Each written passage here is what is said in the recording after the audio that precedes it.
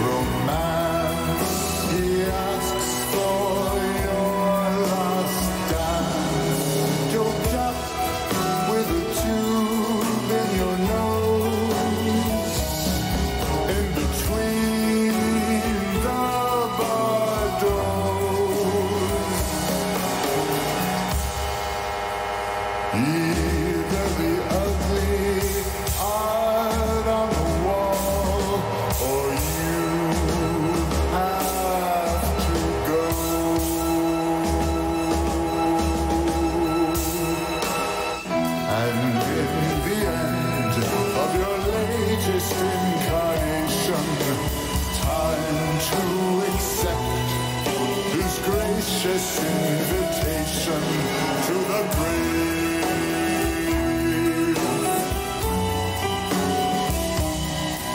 Liberation or damnation away.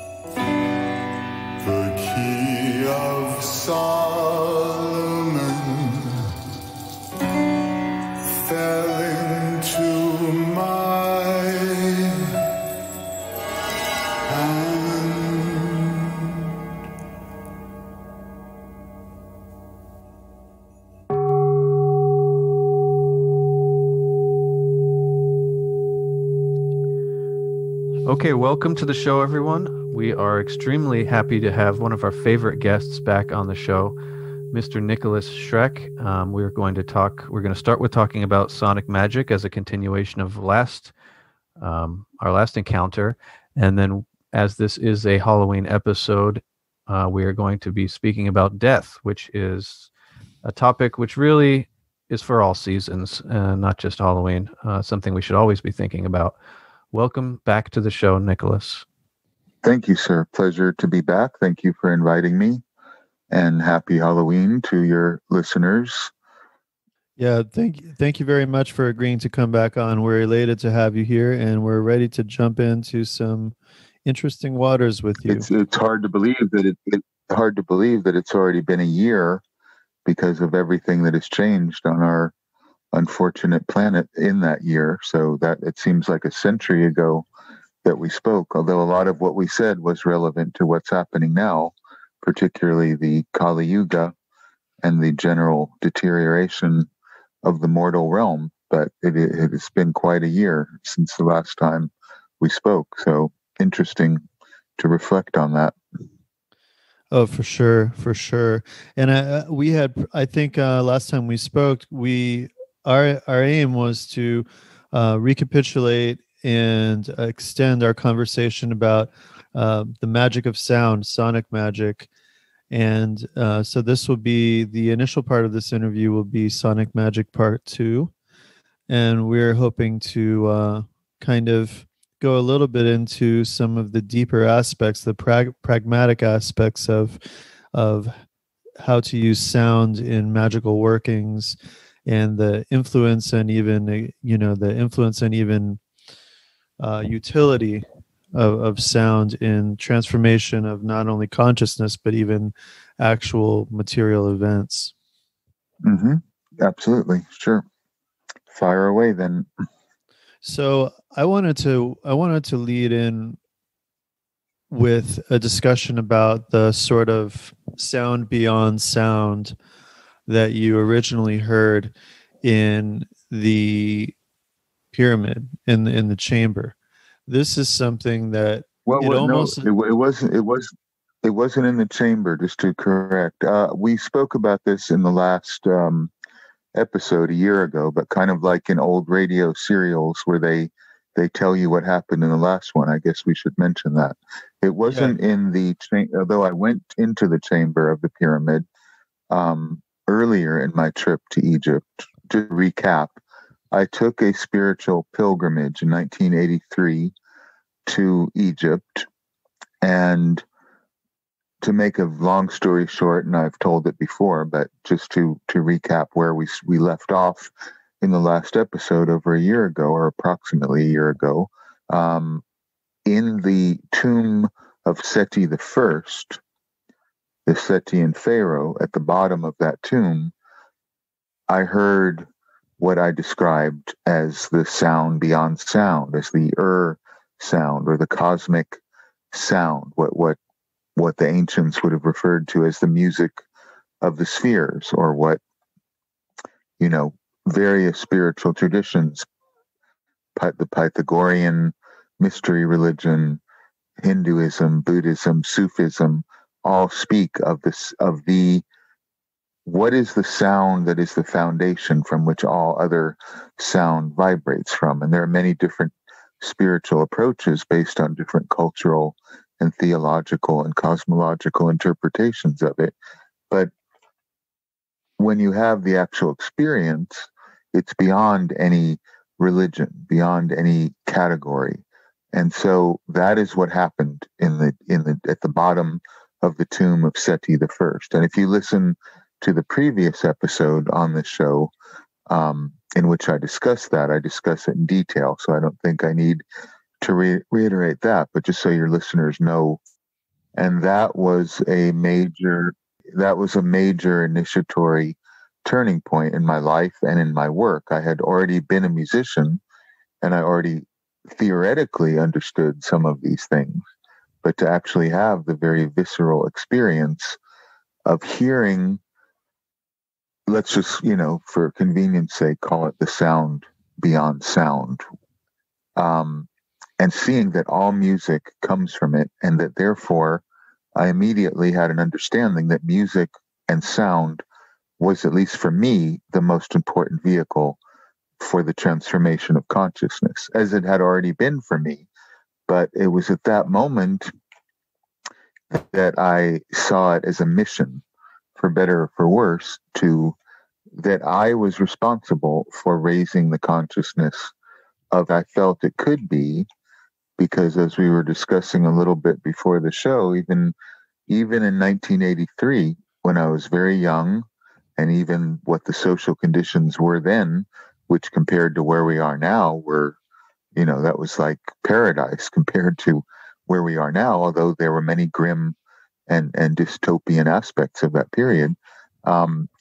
That is when I felt that I was given a mission to return to America, which at that point I had left because of the election of Ronald Reagan and the increasing influence of the phony Christian evangelical movement, which was turning into what later became the Satanic Panic, or was starting to. But I wanted to get away from that, and I went to Egypt, which is kind of youthful stupidity, going from a weak beginning of a Christian or pseudo-Christian theocracy in America right into the heart of what was already, an Islamic dictatorship with Mubarak. Although he was not a fundamentalist, it was kind of naive. I went from Reagan's America to a literal dictatorship of Mubarak. But that contradiction aside, dealing directly with the energy of the Egyptian temples and the ancient Egyptian gods and the Egyptian tombs and all of the energy of it woke something up in me. And it basically, the way that I've interpreted it is it was a direct communication from the god Set, who basically told me, you are being a coward. You cannot escape from the ugliness that was going on in America. You have to go back and fight it.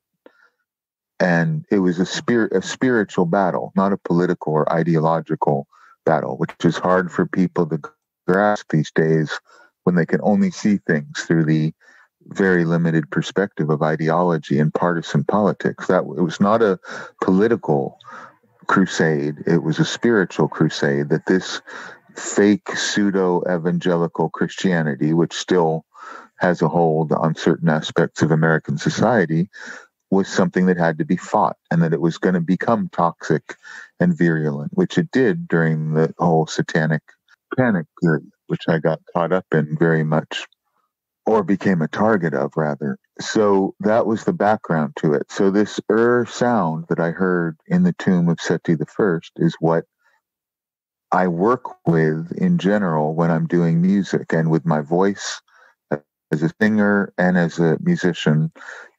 It became the center of what I work with. And I understood at that point that music and sound was the vehicle, the medium for my message. That even though I'm a writer as well, that personality, and that to really awaken initiation in the mind of other people, which was, absolutely my purpose, sound had to be the way to do it. So that's a brief description of what happened and a concise explanation of what I experienced there. Hey, Nicholas, do you believe that because you had that background in music and you are already really involved in that world, that the communication that came to you at that time through sound was because you were open to that? Do you believe that maybe that's why that was the means of communication? No, that's a good question. It's one of these chicken and the egg things. Was it that the gods spoke to me about something that I was already familiar with, or was I already obsessed with sound and music as I was, because that message was waiting for me? Right. Because this is another subtle thing about when you become a magician, when you enter the magical realm, when you take up the art of sorcery, you are not only dealing with the past and the present, but you are getting messages from your own future. This is something that I've seen. It's something that quantum physics has proven on the physical level, is a lot of what's happening with magic. And when I say magic, I don't just mean the crudest, asking the gods to give you something, but, really initiatory magic that is transformative and awakens your consciousness to the highest levels of being and reality, which is ultimately what the art of magic should be. It shouldn't just be, as we discussed last time, this kind of selfish manifesting. When you're on that level, what you realize is, and this may help beginning magicians as well to understand the process. I've explained this to some of my students recently, and it has actually helped their magical practice. When you're doing a ritual, I believe you are not, when it is successful, you're not so much making something happen now in the present, but you're also very much picking up something that has already happened in the future, and you're solidifying it, if that makes sense to you. So I believe the obsession with that I had, and I was saying to a colleague today that being a musician, there is something almost like a mental illness about it. It's almost like the symptoms of schizophrenia. You hear sound, you hear this abstract phenomenon called sound, you hear melodies, things come to you full blown, and I have to stop what I'm doing to write it down or record it immediately. You're capturing something from another world. At least that is my experience of what music is. And, there's an element of craziness to that, of going through great lengths and efforts to capture this ethereal, non-existent, non-physical sensory input, sound, and then to go out of your way to try to record it, to capture this ethereal communication in a physical form, to share it with others. That is art, but you see what I mean? There's also Fixing the volatile. Yeah, there is something of madness in that too. I mean, it's not very different than hearing voice, except that it's socially acceptable to then make a song of what you're picking up from another world. So I very much see myself as a vehicle between the worlds. And I don't know why I was given this particular task. We all are given some task, but the sensitivity to music, and not only to music, but to sound, was there from as soon as I came into this planet most recently. It was already there. So it's not a question I can give you a definitive answer, but it is interesting. But I do think you have to take into account the future informs our present and the past. It isn't the way it looks like. It isn't like that the past is moving towards the present and then towards the future. These, what is called in Buddhism, the three worlds, are communicating with each other all the time. And if you understand that on a subtle level, you'll understand why magic works. It's very important to grasp that, so you don't waste your time with a false idea of reality when you're, especially if someone is beginning to learn the practice of magic. I think that's really well said.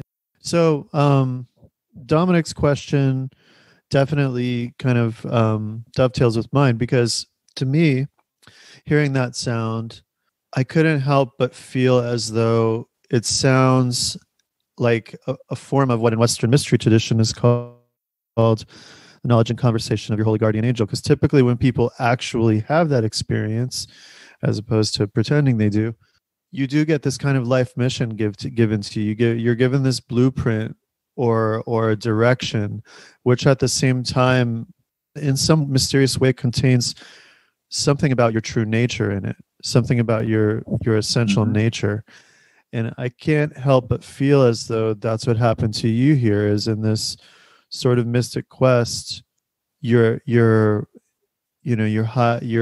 was a God that spoke to you, but that's also not unusual, because I think when we hear, like in the records of Plotinus, when he was said to have met his daimon, it was said to be a god. So some human beings have a deity for, you could say their holy guardian angel, as opposed to, a being that's maybe in a different place in the hierarchies. And the sound being an especially subtle form of matter in the material world, it's always fascinated and intrigued me, because you cannot see sound. Well, you can see sound, but that's going in a direction I want to go in later. But just on a general everyday basis, Right. You cannot see sound, but yet you can, more than just hear it, you can feel it. You can physically feel sound that is loud enough or at a certain vibratory rate. And in that regard, I wanted to ask you about the distinctions of different waves or vibrations, notes, octaves of sound, and the way that they can be used to potentially affect the consciousness of the person listening, or even just in general set the sort of atmosphere of the reality in any given space, whether that's a ritual space, a performative space, a ritual and performative space, or even a wider range, like the way that a subsonic vibration can actually extend across miles and miles. Yeah, well, there's a couple of aspects to that. One is, my songs are very much consciously a ritual space. They are opening a particular world, and within, and I think I tend to look at all my artistic activities that way. A book is a ritual space for me. They are consciously a magical locus to gather information and to change consciousness. Nothing I do, whether it's the film, music, or literary work, is what it appears to be only. It is all ritual activity. And I didn't always talk about that before, but lately I have thought it is sort of necessary to explain some of these things, because there's so much more misinformation and false information since the advent of the internet. I think it requires some more elucidation. So if I write a song, that song is happening in a real place, and whatever the song may be about, it is evoked. So it is, every piece of music I've done has been a ritual, and in a certain sense, it is when you record a song, it's always happening. As with a ritual, it's eternal. A ritual never ends. It's if you do it properly, you are outside of time, and that's why the ritual works.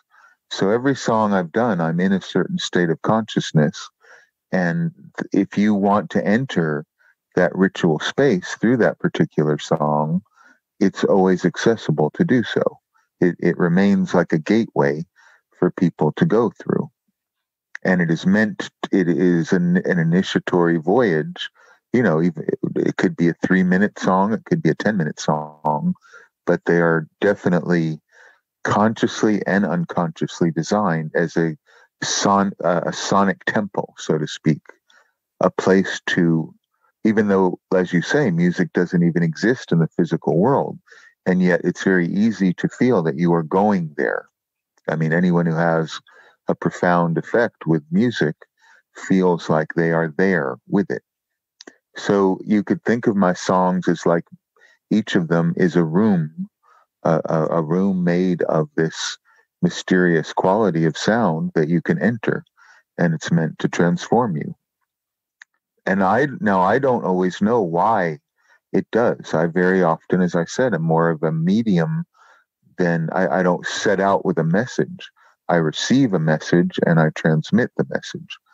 Sometimes I'm more conscious of why that's happening than others, but not always. And most of my lyrics, most of melodies, most of the various ingredients of the song, I very much feel come from somewhere, and I'm bringing them to earth. Now, as far as the composition of a song, every composer, I mean, for instance, let's take film soundtrack composers, know that you're drawing on the legacy of how certain audiences, what does a particular sound evoke? So in a sense, you are drawing on previous emotional experiences that the listener has had. So we know what funereal music would sound like. You know what celebratory music would sound like, because you've been given these cues before.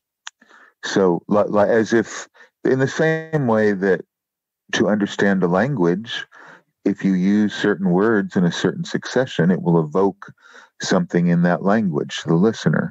So with music, you are very often taking, I mean, why is a minor note related to sadness and melancholy, or somberness at least? But if you play in the minor scale, you are going to create a melancholy, darker feeling than if you play major, that sort of thing. Why is that?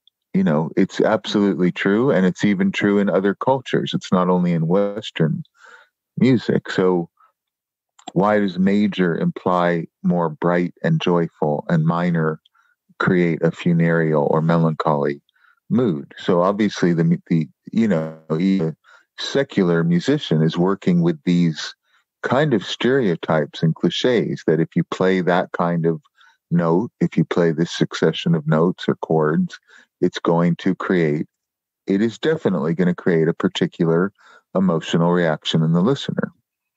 So if you're a magician and you take these legacies that all musicians inherit from the past, that this succession of chords or notes is going to create this feeling.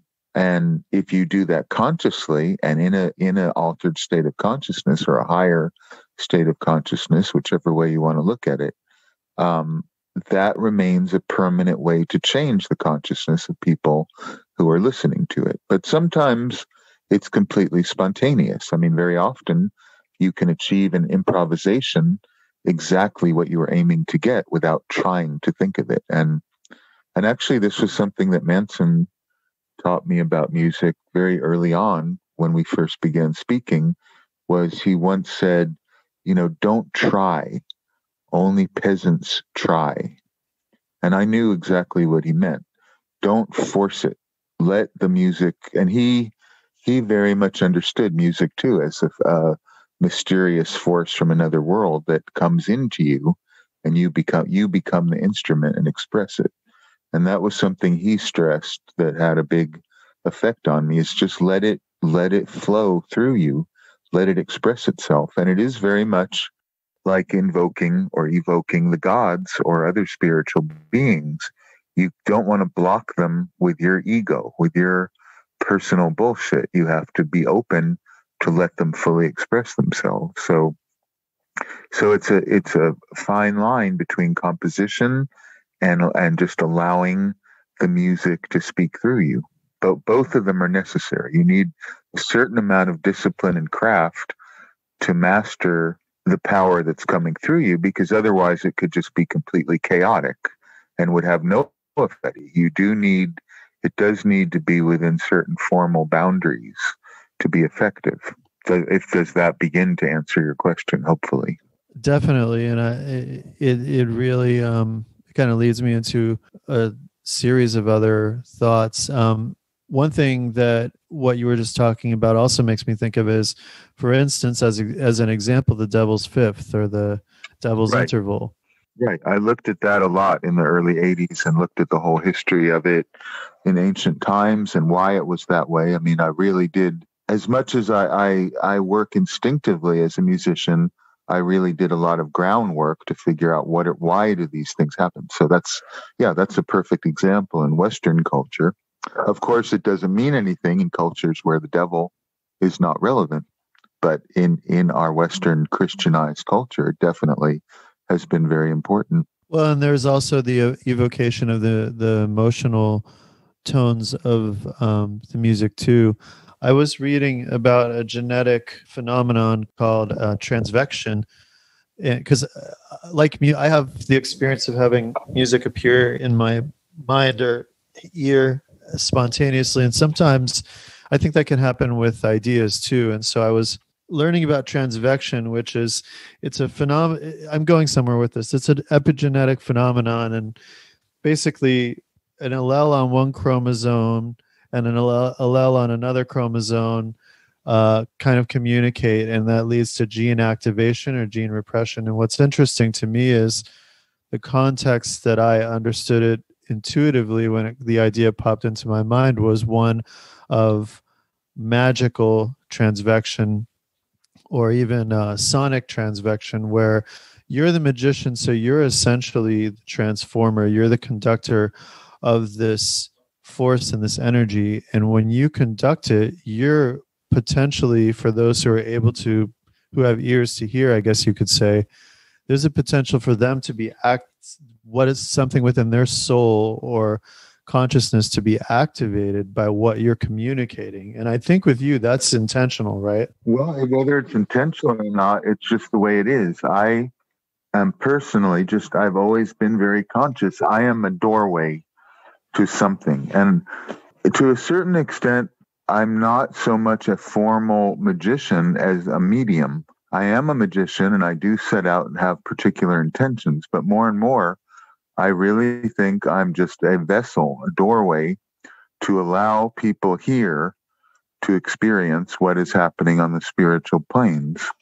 And I have to say too, part of it is, like I was saying before, that there's almost something a little bit crazy about being a musician, about having this obsession of translating these ethereal sounds into coherent messages, which you feel a burning desire to bring that to other people, a melody.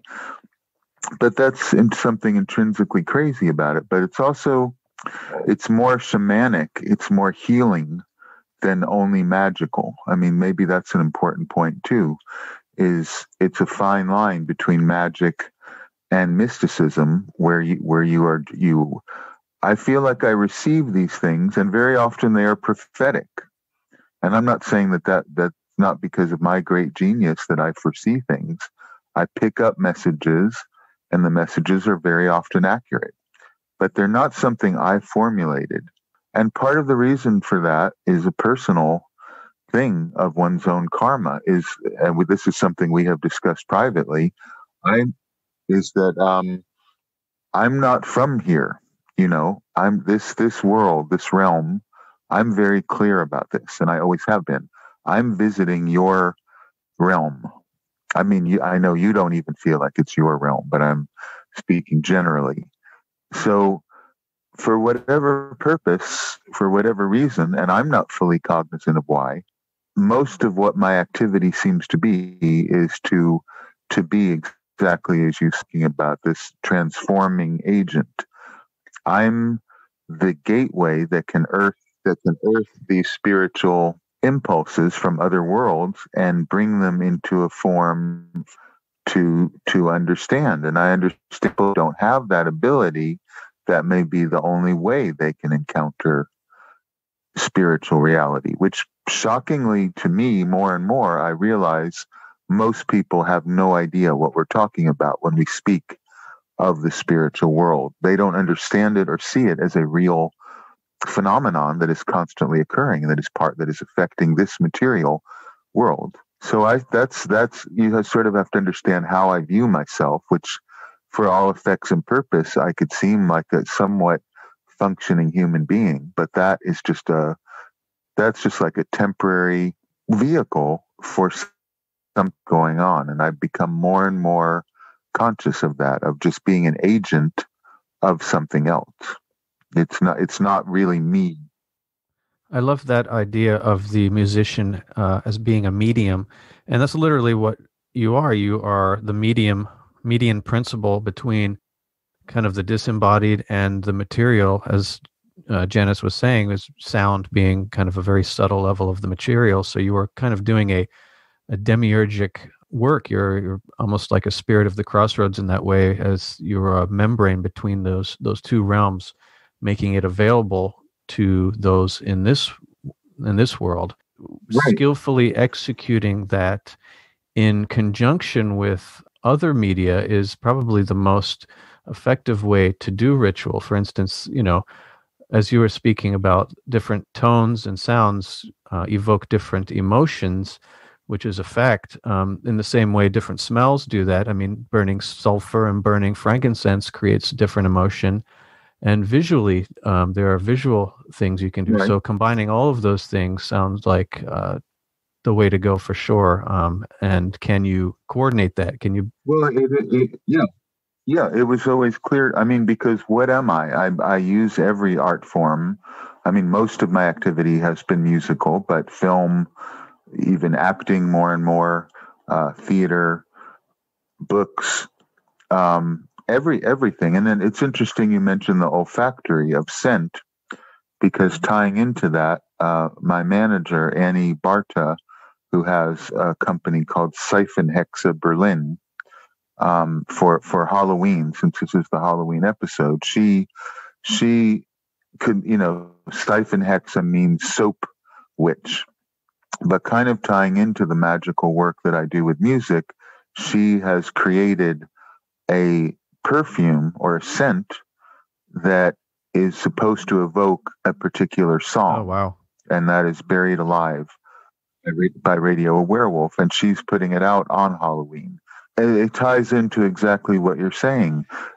It's the medium from the spiritual world that matters. It doesn't matter whether it comes into this world as sound or as a scent. So she is very specifically doing magic with scent, which is just as powerful as music. In fact, but both of them complement each other. So I just wanted to point out, it's interesting you mentioned that, because on this Halloween, she's actually releasing this scent on her site. I believe you can get it through her Etsy account on SeifenhexeBerlin, and that's a Buried Alive perfume tied into the music. And so, you could express it in different ways. Somebody else could make a painting of the same forces that came into being with that particular song. So you're right, and very much I am influenced by Richard Wagner's concept of the Gesamtkunstwerk, which always the total artwork, which made sense to me that what matters to me is not the medium, but what is communicated to the audience. And I very much don't do art for art's sake.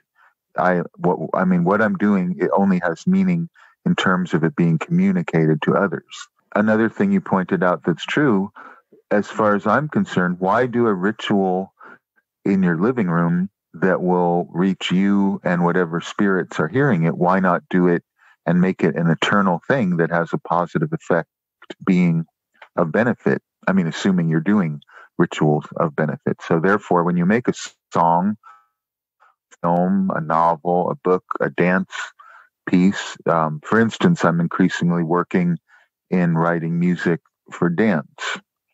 And that I've done that last year, and until the COVID thing, there would have been another performance involving music and dance that I was doing. So definitely I try to incorporate all the arts into everything I do, but it's all a ritual, and a magician can understand that. They see that instinctively. Someone else will see, okay, it's just a song, and they'll never see it anything else, but it's just a song. But everything I've done is a ritual. And a lot of the ritual is reaching out to the spiritual world and bringing it into this world, which I almost have a feeling of, and I think this is conveyed in a lot of my music, a feeling of homesickness for the spiritual world from which I came into this material world in a Gnostic sense, which I think anyone familiar with Gnosticism would understand that. Thank you for that. That was very well said. All of the arts began as magic, every single one. The first songs were prayers. The first artwork that we know was ancient, prehistoric people trying to use hunting magic. The first things that were drawn were partially religious, but they were also magical. They had the art was made to make something happen. The first songs that we know of are prayers. They weren't secular. So the arts in general are directly connected to mankind's spiritual activity, and they have become debased over the years into merely entertainment. Not that there's anything at all wrong with entertainment, but if you go back to the roots of all the arts, I mean, dance was a spiritual activity and still remains so in some cultures. Theater, at least in the Western tradition, going back to ancient Greece, the catharsis ritual, which theater was supposed to create. I mean, people talk about that in a secular way now, but going to the theater in ancient times was participating in a ritual. So what I'm doing is nothing, it's not avant-garde or novel or new. It's actually quite ancient. And I think most of what I'm doing is actually deeply traditional, not modernist, and would be understood by ancient peoples, but obviously not understood by modern rationalists very well. No, in fact, I think that you're definitely a traditionalist in that regard, and you're carrying forth a tradition, and it's the tradition of the unio mystica, one could say, of magic and art, which you read my mind. I was about to go into that fact. I think I really, at this point in my life, I consider it a fact that magic and art are really two sides of the same coin. It's not that we infuse art with magic, it's that art is inherently magical. And so when we craft it consciously, we're actually putting it to its true use. And I think that the relationship to the muses and the relationship that even Plato talks about with art is definitely aligned with that. I know that I would consider you a symbolist. I'm a huge, absolutely. It's my favorite, school of artists. I've been to multiple exhibitions of symbolist art, and I think you fall squarely in the symbolist school of art. Absolutely. I mean, as you might have seen in a timely fashion, just the the day before yesterday, I attended this huge exhibition here in Berlin at our National Gallery, which is called, to translate it from German, Decadence and let's see, what was it called exactly? Decadence and Dark Dreams, Decadence und Dunkeltrauma. And it's all about Belgian symbolism. And actually, for the first time, I was able to see many of the most influential symbolist paintings and sculptures and artwork all in one place. And that was like a religious experience for me. So that's very astute. I mean, if I was in the 19th century, everything I'm doing and saying would be totally common. So I absolutely agree that I in some ways, as I think I may have mentioned in our last or one of our conversations. Partly I'm a beatnik, I would say, if I had to define a subcultural category, but definitely above all a symbolist in the tradition of the 19th century and early 20th century symbolism. If people look into that whole genre and field, they will see what I'm doing, the using art as magic and magic as art. That was an idea of the symbolist movement. And it isn't that I was only influenced by it. Even before I knew what it was, that's what I understood one was doing. I mean, even the earliest, when I was a child, or the earliest theatrical presentations I did, and I always was doing, or drawing, I always knew it was to have a purpose, not just to be entertaining or aesthetic, but to make something happen. Yeah, I can relate to that personally too. When I found the Symbolist School of Artists, I was relieved and excited, earlier in my life to find this, because I was like, yes, they get it. This is what art's supposed to be about. This is it. And when you see a Jean de Ville painting, or Ferdinand Knopf painting, or you hear Eric Satie's Gymnopedes, there, right, you get that all of those. I mean, those are three of my favorite artists. Absolutely. Knopf, Delville. I mean, I've used Delville's art on my book Flowers from Hell, and as an illustration in some of the book that Zena and I co-wrote, Demons of the Flesh. One of my all-time favorite artists, as is Ferdinand Knopf. And Satie's music was greatly influential to me. So yeah, we're definitely on the same page of Dreamers of Decadence there, completely. Yeah, and I mean, even when you're getting into the darker stuff, like oh boy, I was just about to say his name and it escaped my mind, but he did the more erotic symbolist art, or reading some of the symbolist novels. Felician Europes, yes, exactly. That's what speaks to me, yeah. And it speaks to me also because of the purpose. And in our modern age, we are, I think, and the existentialists attempted to address this, but fell short through the sort of materialistic nihilism. But we're suffering from a void of meaning. In fact, there's a hypersaturation of information everywhere, but it's like the signal to noise ratio is at least equal, because with every bit of information, there's misinformation. And so I think that people are suffering from a deprivation of meaning. People are suffering from a meaning famine. And absolutely, I couldn't agree more. Actually, going to the symbolist exhibit here in Berlin the other day, I very much thought that in the 19th century and in the early part before World War I, that people would look at these things and understand what these mythical references were part of a normal education at that time. People would know who Minerva was and what she signified. People would know who the nymphs were, what the muses were, who Medusa was. And it struck me how almost like humanity has had a stroke and has amnesia of its entire tradition of everything. I mean, the modern person today, and not only the maligned millennial generation, but the entire world has been afflicted with this amnesia.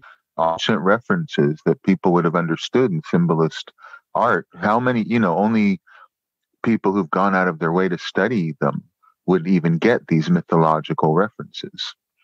They would literally be meaningless to most people. They would be able to see the colors and the shapes, but have no idea of the whole ancient language of mythology and tradition that informs them.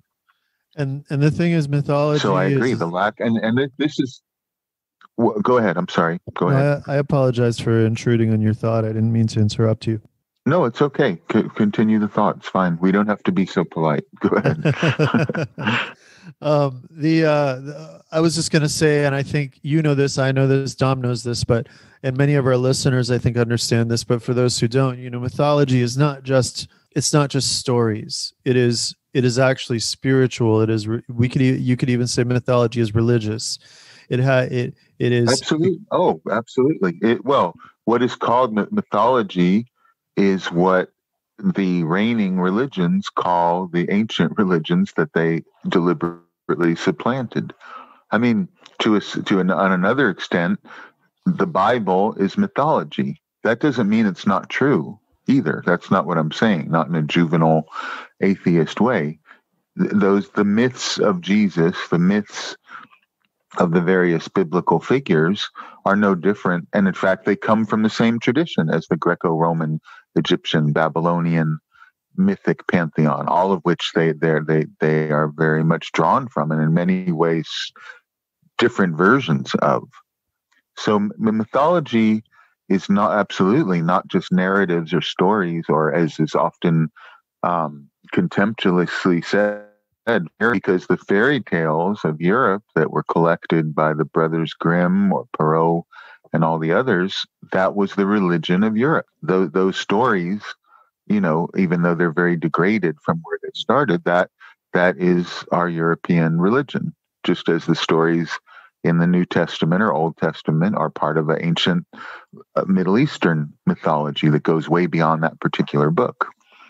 And the other thing I think people don't understand about mythologies, and I want to return to your question about this hollowness and lack of meaning in the modern world, this that you referred to. Mythology, if you take a story of the gods from any of the various pantheons, the Greek, the Egyptian, the Mayan, the Aztec, the Northern, the Babylonian, Native American, what have you, Inca, doesn't matter. The mythology is not a story. It is an instruction in the way the universe is. It is an initiatory lesson that's telling you how the universe actually functions, but it can only be understood and read by someone who is on that frequency to see it that way. So the battle between Horus and Set is not an adventure story about a battle between Horus and Set only. It's something much deeper. It's telling you this is how reality works, and it's in a way that you couldn't write a paragraph, a rational paragraph that would explain the way reality works as powerfully as these myths do. And in that way, they are like music, in that you have to surrender to the logic of the mythology to get the lesson. Now, most people just think these are human invented stories that have particularly left-wing people interpret all religion and all mythology as some sort of corrupt power mechanism that humans designed to trick people. And I think it's very important to stress that's not the case. They are organic messages from other worlds that humans can grasp that teaches them the nature of reality. And, understanding a myth can transform you. Truly understanding, what is Pandora's box? What does that mean on a spiritual level? If you could truly understand it, you would awaken to a higher level of consciousness.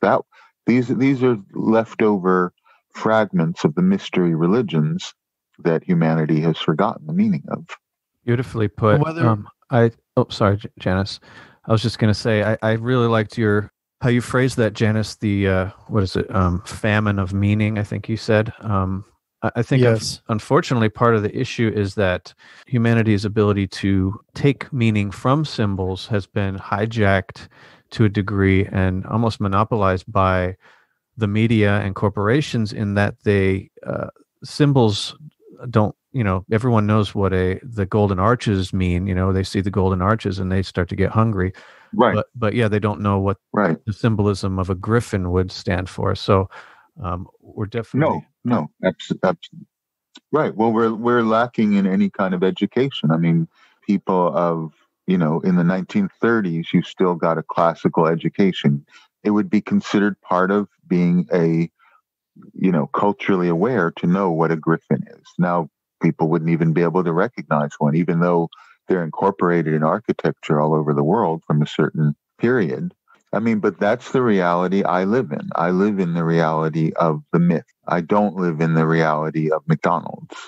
I'm not part of that at all. And I think both of you are the same way to a certain degree. I was saying to someone just today that the way that most people have to force themselves out of the material world to think about the spiritual world, to do magic, is the complete opposite for me. I have to really force myself to pay attention to the material phenomenal world and not be purely in the spiritual world. And I'm not saying that's good or bad. In a way, it's actually very inconvenient. But that ties into this whole thing of being a gateway between the worlds. So I take the mythology and the symbolism much more seriously than this supposed real world, and that would be too big a subject to get into one podcast. But what is the nature of reality?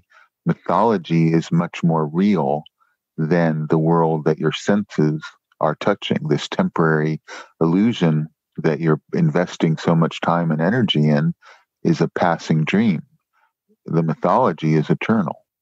And what I was going to say a moment ago was that whether people like it or not, mythology informs our lives and creates patterns that we live within. It's inevitable. Either you come to understand mythology and embrace it, or you don't, and it still will influence and affect your life. Your life will be, there's so many historical examples of this. I mean, perhaps one pertinent to the current age is, you see these evangelical Christians who become hateful and jealous, like the God they worship, or the God image they worship. On the other hand, you could talk about how the head of the Fraternitas Saturni died of, I think it was like testicular cancer or prostate cancer. And it's interesting how that works. I knew somebody who was a Capricorn and was also considered herself a Setian, and her feet she had problems with her feet splitting open, which is like hooves. Right. Well, people don't. That's how magic works. It very literally works that way. And a lot of people would just say, "Oh, that you're just being superstitious. That it's just a coincidence." And those people are hopeless. The symbolism is being shown to us by the actual physical world all the time. It's a language that is speaking to us. The advertising that happens to be in front of you at that moment is part of the universal mind speaking to you and telling you something. If you were to take the words that people say to you and you had some distance from it, whatever is being is symbolism that is communicating something very deep about the universe, even though it may seem completely trivial and banal. And then this gets into a deeper issue as far as magic and art. This universe, this phenomenal world that we live in, is also a work of art. And it has a meaning in the same way that you watch a film and you can take the plot of a movie and just look at it as a banal narrative, or you can see it as a metaphoric symbol of something about human nature, which is true of many classic films. I mean, you could think of any off the top of your head. They convey something mythical. But this experience we're having in this mortal realm is like a work of art. And if you are detached enough to not get caught up in it, you can start to learn that what we're experiencing at this moment, whether it's wonderful, terrible, or neutral, is a mythic, symbolic communication from the universal mind that is telling us something.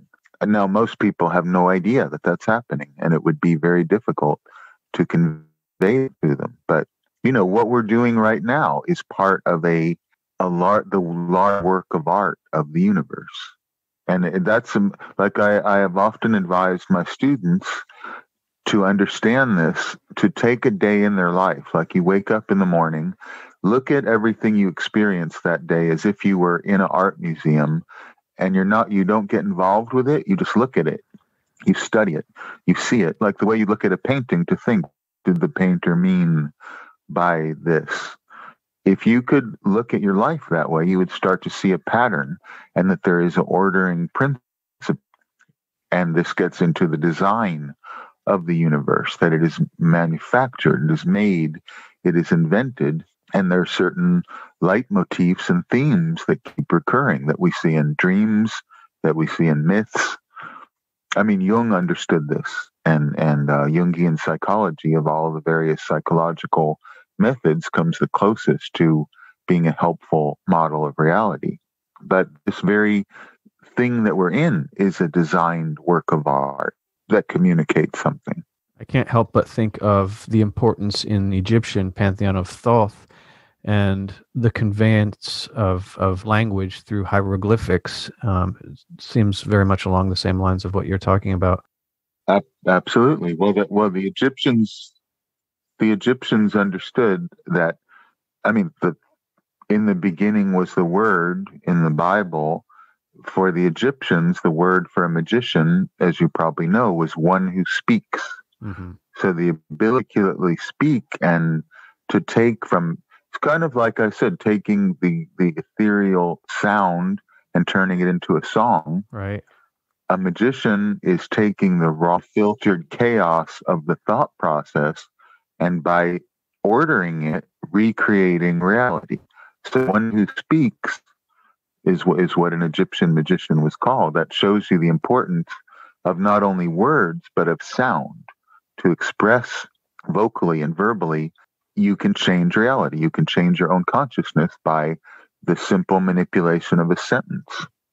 So yeah, and Thoth is the son of Set. He is actually the son of the unnatural union of Horus and Set during their contendings.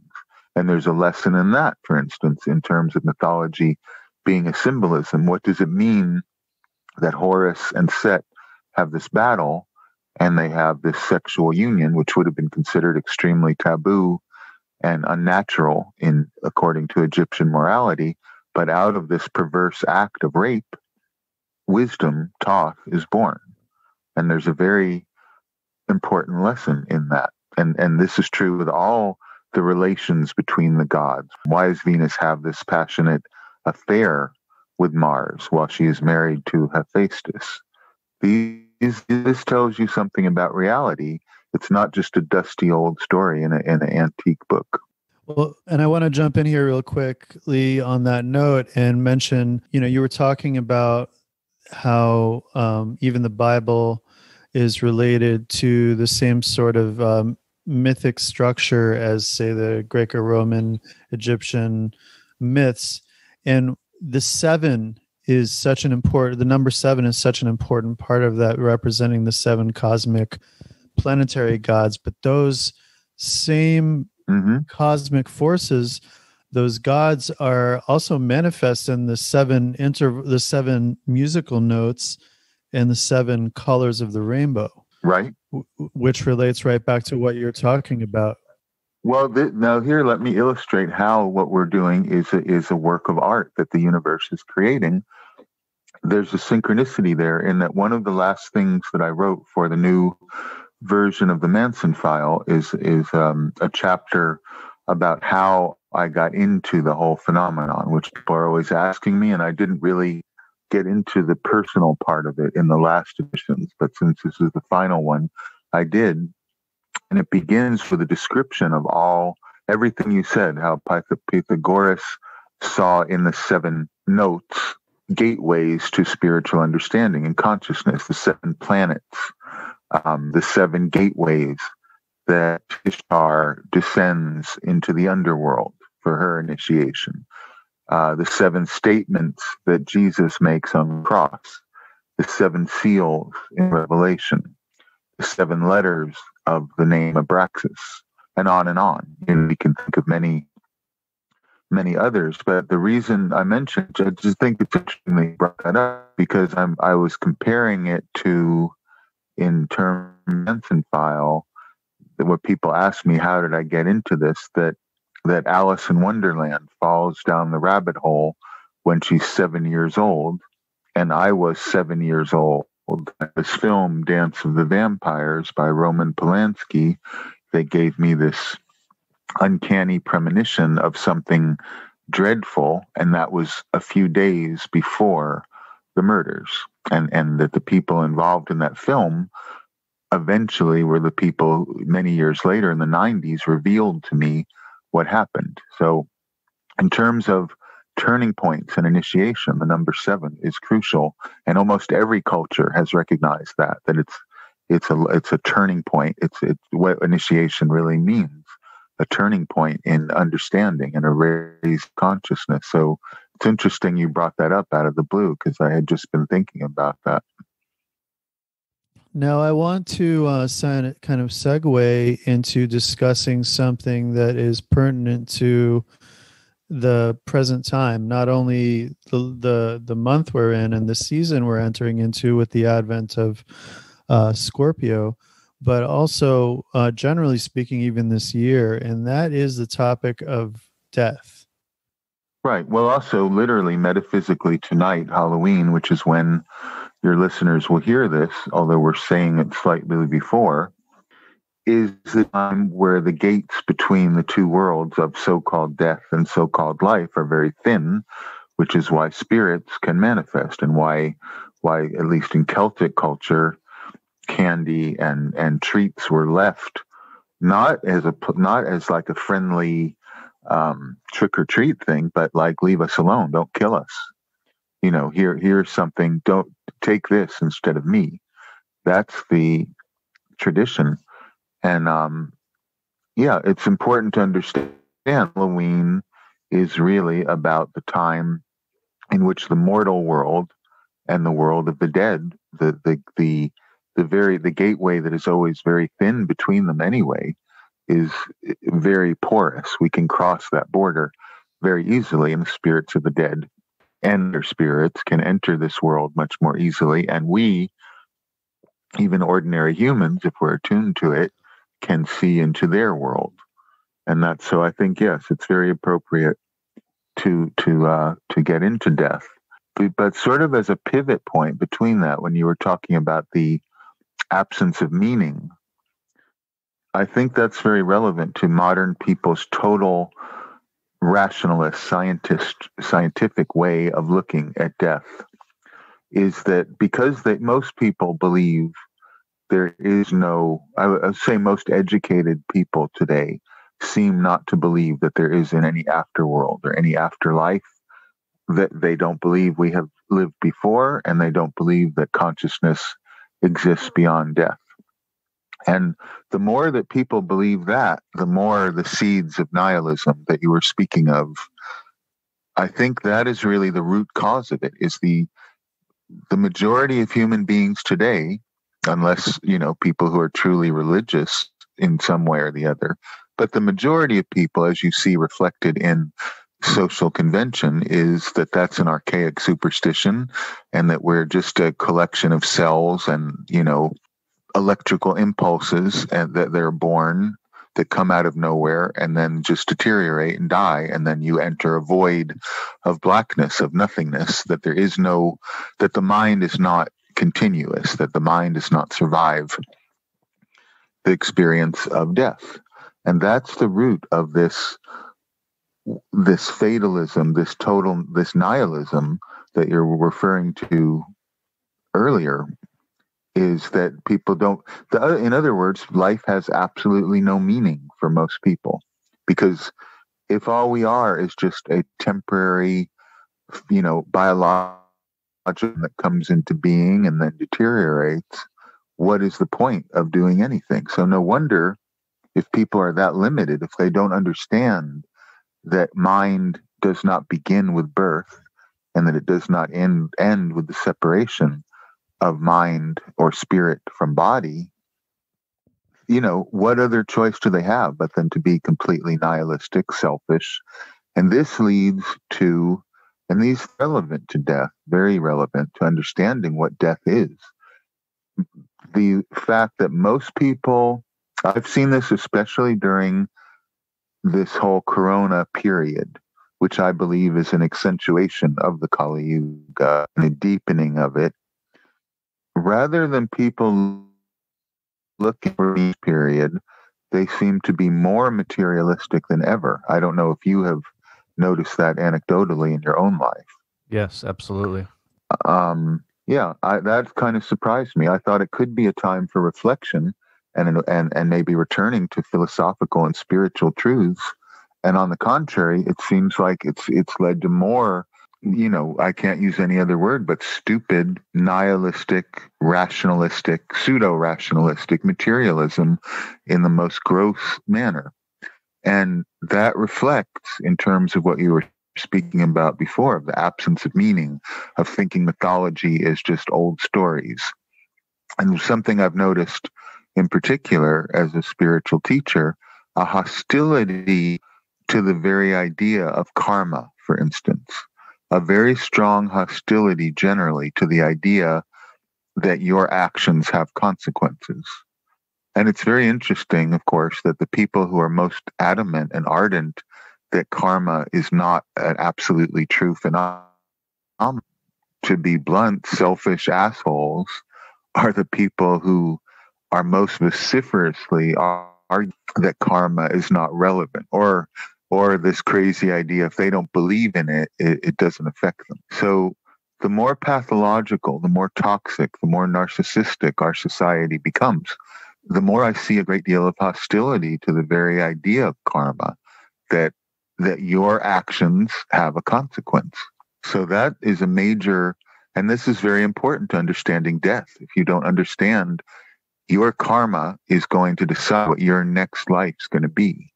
Your karma in the past decided who you are now, and that you are much more responsible for what your future will be than you think. But it first requires that you take responsibility for your own thoughts, for your own actions. And that is like at the core of this spiritual hollowness, is a lack of belief in basic ethics, that what I do is going to have an effect. Most people, I think, have really sunk so low that they think we're nothing but, electrical impulses and chemicals, and there is absolutely no meaning to this existence. So just not even in the sense of existentialism of Nietzsche or Sartre, but just, every man for himself. There is no meaning. There is no purpose. So it's very important on Halloween to reflect on one's own ideas about the afterlife, and how much who you are and what you depends on your actions, on taking seriously that you have responsibility for your own actions. And then a secondary part of that, though, obviously would be a very minority niche in society these days. I see more and more hostility in general to religion of all kinds, not just the false religions that are toxic and obviously unhelpful, like a lot of fundamentalist Christianity or terrorist Islam, but all religion, all spirituality. It's become very common to attack and castigate all of it. And a refusal, I see too, a hostility, maybe because I'm concerned with spiritual matters more. I see it more. And I'd be interested in your insight on that, or what you have both experienced with it.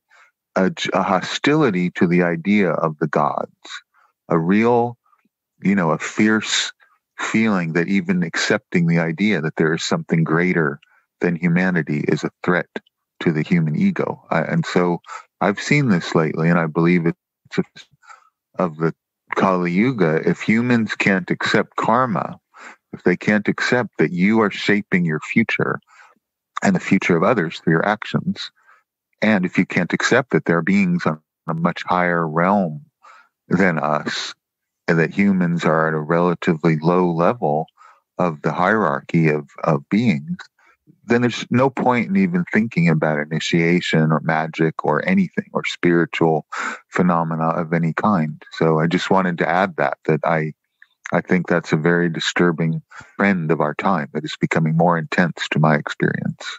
I would have to agree. Yeah, I would agree. And what I see, even in people who are allegedly spiritual practitioners, their spiritual practice almost becomes an extension of their materialistic worldview. in that while they may believe in the gods, they believe in the gods only so much as, or only so far as, what can the gods do for me, or what can I gain from the gods? Theurgy is put on the back burner and put. They have a transactional. Right. It's more about what wonders. I'm sorry. Go ahead. No. It's okay. Yeah. It's more about what wonders can I work. The wonder working is in the forefront, and the theurgy is put secondary. It's interesting, and I'm not really judging, but it seems to be a trend that the material gain is in the forefront for a lot of spiritual practitioners, and material gain through magic is. I agree, and in fact, with my own students, I have this tension because I actually have had many more students apply during the Corona time, because I do think people are seeking some kind of meaning or spiritual order, though they may be flailing around in the way they're doing it. But the difference between thaumaturgy and theurgy is very, very crucial to the whole we're talking about. It's amazing to me that most people really can't conceive of a relation to the gods that is as a mentor, as a teacher, someone that shows you a higher realm of wisdom than humanity is capable of. Instead, they see it as a Amazon of the cosmos in which you can order things from. So yeah, that's absolutely true. And not understanding theurgy, I think, is a very, very important part of this flaw in current magical thinking, which we even addressed last time. And Chogyam Trungpa, the Karma Kagyu Buddhist teacher, spoke of spiritual materialism, which I think very much is the perfect description of what you're talking about. Even outwardly metaphysical people are only using magic and metaphysics and spiritual activity as a prop for their mundane needs. It's just like just like ordering something. That's what they see it as. And it's this concentration, particularly from this idiotic book, The Secret, and this idea of manifestation without involving the gods, thinking that human willpower alone is sufficient to change reality. So I think that too is part of the diagnosis of the spiritual sickness of our time. And we may have touched on it last time. I don't remember. And for the record, I don't think there's anything wrong with improving your situation or gaining things through magic or through relationships with the gods. But I think it just needs to have the proper perspective. Well, and I want to jump in here But I do want to follow up on that. But go ahead. Just quickly, and this will just supplement it. I want to mention that this trend is even among so-called magicians. There's even people, and this has been over the past at least 5 years, if not 10. They're not very big, but there is a contingent of magicians, mostly who work with goetic spirits and other forms of demons from grimoires, who are actively opposed to the idea of celestial powers and working with them, even to the point of trying to persuade other people that they don't exist, and that all that exists are underworld spirits, and that even if they do exist, there's no point in engaging them. And I think that this trend connects in with the same sort of, I think everything we're discussing comes from a certain, you could almost say, agenda. There's a certain contingent of forces that are very active in the world right now and are trying to undermine benevolent spiritual impulses, including, reverence for the gods. Yes. And I think that that's kind of connected into what you're talking about. Yes, I think part of the Kali Yugic experience that we all have to address if we have any spiritual awareness at all is that, and part of what I think this ties into what I was mentioning right before that, this hatred of the idea of karma, this ferocity about God, the very notion of the gods being more powerful than us and having more wisdom than us, being offensive and repulsive to people. Whereas once it would maybe be dismissed as an archaic superstition, is now like violently I believe it's because demonic forces, and by that I mean malevolent spiritual forces that are counter-initiatory, to use the phrase of René Guénon. There are counter-initiatory beings that wish to keep humanity stupid, and they are envious of humanity's ability to awaken, and they try to stop it. And I don't think enough people are aware. If they're not aware of gods, they're certainly aware that there are lower elementals and totally malevolent beings who, if you're on an initiatory path, try to lead you in the wrong direction. And I think that's something that magicians in general these days don't take into account. Now, with the Goetia and that kind of thing, which of course I experimented with aplenty and successfully so in my youth, I would look at it quite the opposite. I have no idea why anyone would think these lower demonic entities, and some of them are just simply different names for ancient gods, of course, so that makes no. Astaroth is Ishtar. Why bother with Astaroth when you can go to Ishtar? But to my mind, why would you deal with these lower demonic entities rather than the celestial beings?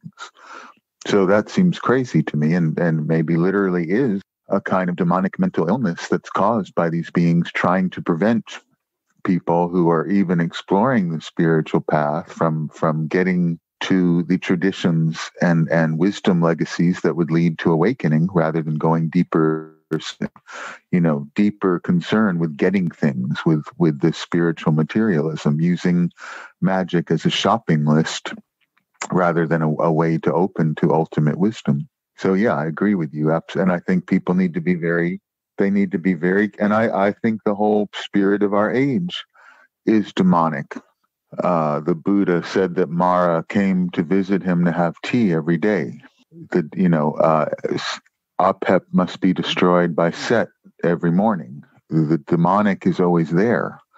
These negative forces are always there, but humanity's stupidity has allowed them in, has opened the gate to an extreme degree. So I would say even the coronavirus itself is a material manifestation of this demonic invasion, and a lot of the political upheaval that's going on and the divisiveness is a material reflection of, this is how it affects the material world. And I think magicians need to be very cogent of that, to be very aware of that. These are not just material phenomena. They are reflections of things going on in the spiritual world. And you have the same perspective that we do on this. And, I hate to even have to make this caveat, but I don't identify with any political party, and I don't take sides with either pole, because to me, they're two heads of the same hydra. However, I will say I do not find it coincidental that, and I'll also make this caveat that there are literally thousands upon thousands of good Chinese people, and the Chinese people are good people, just like all human beings are innately good. However, communism is evil at its root. And I do not find it coincidental that the virus came from one of the biggest communist powers in the world, and the forces that are undermining the West right now, their tactics and ideology are directly out of historical communism. I mean, I don't want to dwell too long on that on the show, but no, that right. I and I would hope that people forcefully know.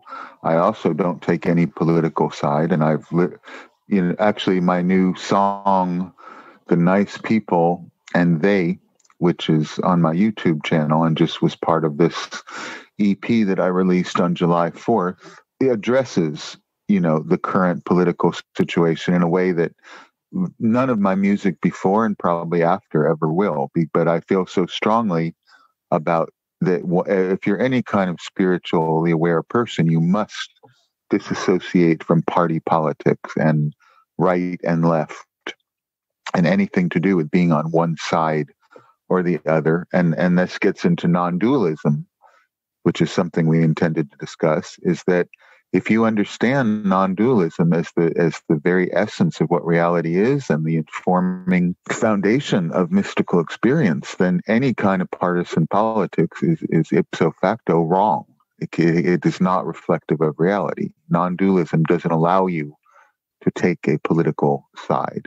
So, yeah, I agree. And then on a deeper level, I of course agree with you. Communism itself, Bolshevism, Marxism, is a part of an earlier demonic entrance into history. It is the same negation of the gods, the vicious homicidal atheism that informed communism and still does, and that we saw so horribly in the Cultural Revolution and in China's own destruction of its Buddhist and spiritual traditions. The hatred of religion is at the heart of communism. That is really, and that is why I've always considered it to be a demonic force. It's not just a political force by any means. And people mistake, maybe you have the same experience, my virulent contempt for it, or more than contempt, opposition to it. It is a spiritual warfare, because communism, and I've seen it firsthand in the DDR. I've seen what a communist nation is like, bereft of anything to do with the otherworldly, with the spiritual, with the supernatural, with the cosmic, with the celestial. It's a nightmare dystopia. And it's that sounds like John Birch propaganda from the 50s, but I'm coming at it from a totally other perspective. If you're a mystic, if you understand the value and necessity of spiritual initiation, then communism, is certainly a demonic force that should be opposed by all means. So I agree with you. And of course, the karma of China, being the source of this, and also a deeper issue. I mean, science is not completely clear yet about it, but the destruction of animals for human consumption seems to be at least part of what caused this worldwide crisis. Going above and beyond the Chinese Communist Party, the whole, the using of animal life for human consumption is part of it, and certainly destroying the habitat of animals was a big part of why this disease crossed over from the animal to the human. So those are karmic consequences. This thing didn't come from nowhere. It came from karmic behavior of humanity. Humanity opened the gate to this, and it did lead to this demonic invasion, which I think spiritual people can see, and non-spiritual rationalist people have no idea what we're talking about. They just see a series of chaotic events that have no meaning. But nothing that occurs in this world doesn't have its root in the spiritual world. So, Nikolas, from your perspective, speaking of meaning, and what's even more terrifying than Halloween is the reality that we're living in right now, and which is emphasized right now in the United States by an election, which is an extremely terrifying proposition. I am wondering what's, in your opinion, what's a positive way for people to consciously live in this world? Well, are you saying in the face of the catastrophic and depressing events that are all around us, how do we lead a meaningfully spiritual life and not despair? Yes, that. Yeah, I think the only way, and I've been saying this since the beginning of this in March, when it became a serious crisis, is cultivate your inner life. And this is tied into death and to Halloween. We can see that all outer forms of government, of economy, of even your physical body are temporary. They are very fragile. They are not anything to be relied on. The future, we right now, as a musician, I can't even imagine what sort of future will it be. There are no live performances, but on a greater level, nobody can envision what the future will exactly be like, or if even there will be one.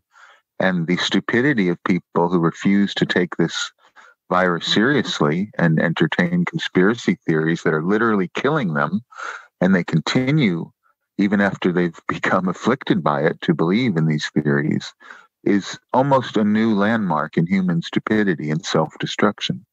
So when you look at that, if you're a spiritual person, you have to understand, instead of counting on the outer world, the material world, you better start taking the spiritual world and your inner world seriously. So I've said this before, this is the perfect time. Devote yourself to meditation, devote yourself to prayer, devote yourself to ritual, devote yourself to purifying your negative karma and coming to terms with death. Because death is very near to us now, not just because of Halloween, but because, the fatality rate is getting higher and death is all around us. So it's more likely than ever that you will be dead. So you better start figuring out who you are and what you are. And I think that's a perfect, way to get into concentrating on the death theme of Halloween. The way to deal with it is this election, as horrendous as it is just another manifestation of samsara, the political chaos going on in America. And this is particularly for America, that I have to say there isn't anything quite that dramatically horrific going on in Germany or other European states. But America's karma, like Malcolm X said, the chickens are come home to roost. The damage and destruction that country has done to the world is coming back to it. So therefore, take karma seriously. Look at it as a lesson. Now, you can't hide your head in the sand and pretend these things aren't happening.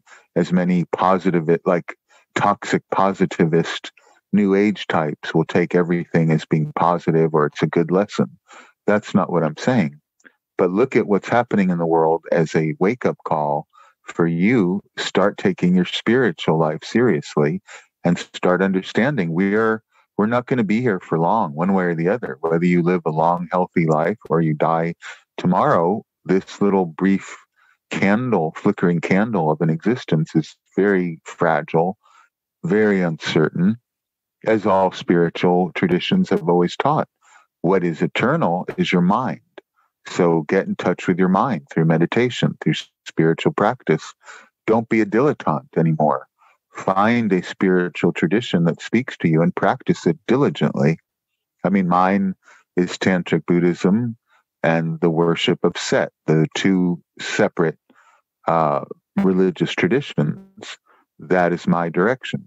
But whatever direction you find, practice it diligently and renounce this world, because this world is, not, if you can't see now that there's nothing reliable about the physical phenomena of the material world, what more do you need to see it? It's all literally going up in flames, literally falling apart. The very fabric of our society is crumbling in the face of all of these crises. And it's a spiritual phenomenon. So that's the main thing I can say. Look deep within you. Don't take what's going on outwardly as something to rely on at all. You should be able to see that. And this gets into the tradition in all mysticism of renunciation. Don't get hung up on this world. Don't think the outer world's going to provide you with happiness or satisfaction. It cannot. It never did.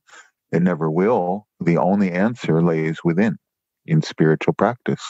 So, if people are listening who are interested in magic, who are interested in mystical traditions and religion and spiritual practice, this is the time to totally devote yourself to it. That's really the only answer there can be to that question.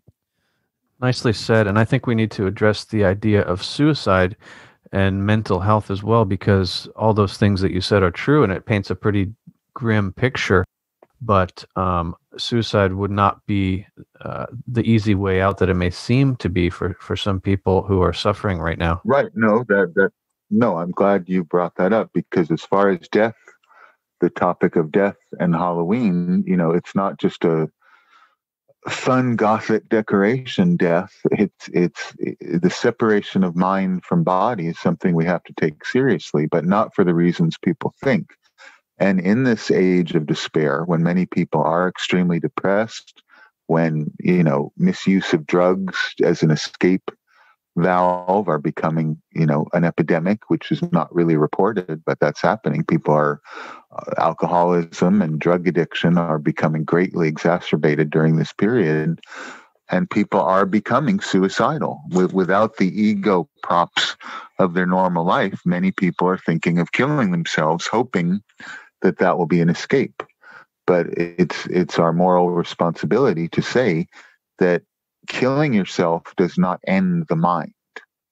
Whatever misery, and people are thinking of killing themselves, that is not the solution. There is no resting in peace. That's a ridiculous idea.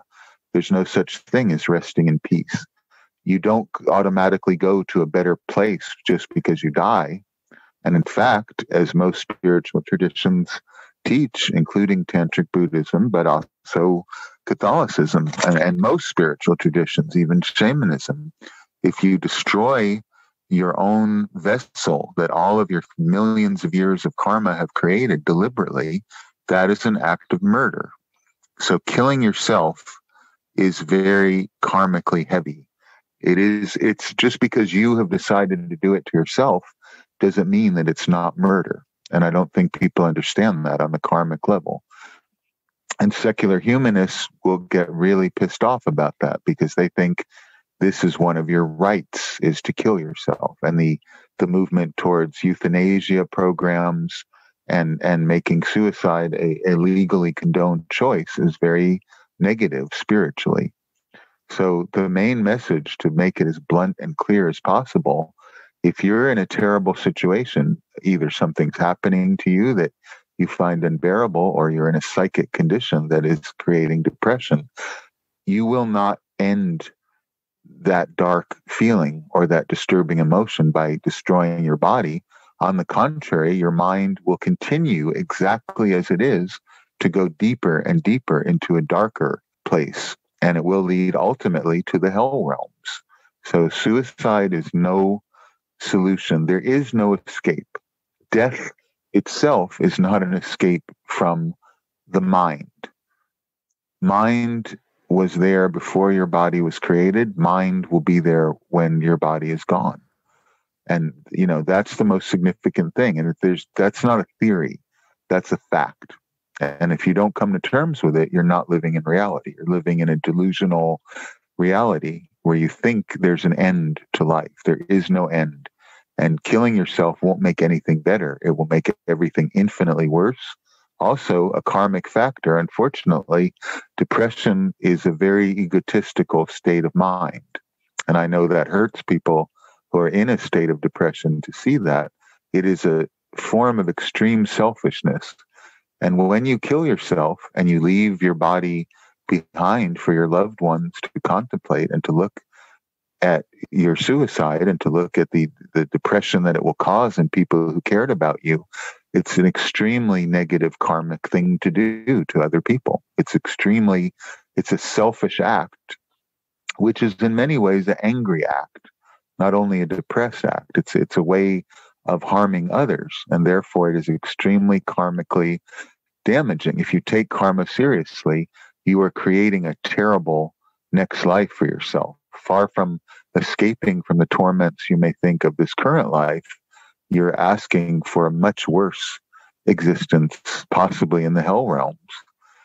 But I say that for people who can begin to understand it. For the average person, that's superstitious nonsense, and they think the body is just a temporary construct that once it's destroyed, you'll no longer feel pain. So I can only stress it as clearly as possible. Your pain will become worse and more enduring, and it's important to deal with whatever the cause of your depression in this life is now, using spiritual methods, rather than thinking you can escape from it merely by destroying your physical vehicle, because your mind will still be there with all the same depression, but worse than it was the moment before you killed yourself. So I hope that's clear enough, but I do think it's important in a time of wholesale despair and depression to say that. And let's repeat that too. Let's repeat that we're not talking about theory here. We're talking about fact. And, Right. and anybody familiar with spiritist traditions, we've also, we've had espiritistas on the show, we've had voodoo-sants on the show, people who deal directly with discarnate spirits on a regular basis. And they can also attest to the fact that you will encounter, if you're engaged with the discipline where you you will encounter spirits of suicide sometimes. And these are often the spirits that are suffering the most, because sometimes I had one teacher tell me, a priest who I worked under for several years, that, suicides in some cases, they remain stuck in a certain dark state of existence for several hundred years before they can even move on to another state in the spiritual realm. It Absolutely. intensifies the That is true. suffering. Yeah. It only, whatever suffering you're feeling, and I speak directly to people who may be greatly suffering and may have had a real loss. Maybe they really have heartbreak, or they have lost a loved one, or something in their life has gone terribly askew. Those are temporary situations, as bad as they are. Be strong and stick it out, because suicide will either put you in the hell realms, or you will become a wandering spirit caught between the worlds, and that will be a life of torment, much worse than what you're experiencing now. And as you said, there's not a single spiritual tradition that condones it. And we're assuming that the people listening to this are not worldlings who take the material world more seriously than the spiritual. You have to pay attention to tradition is telling you there's a reason why every single religion absolutely refutes that suicide is an escape. Well, and you touched on this a little earlier, Nicholas, too. It's not, there are not just repercussions for your own self, but there's a domino effect, at least in the Buddhist perspective, for your family. There's karmic repercussions that do go down to others. Well, even on a worldly level, let's leave alone the spiritual. There's no family that has experienced a suicide of a loved one that is not permanently traumatized and marked by it. So it's such a selfish act, and there's no excuse for it. And also, now this is a deeper thing.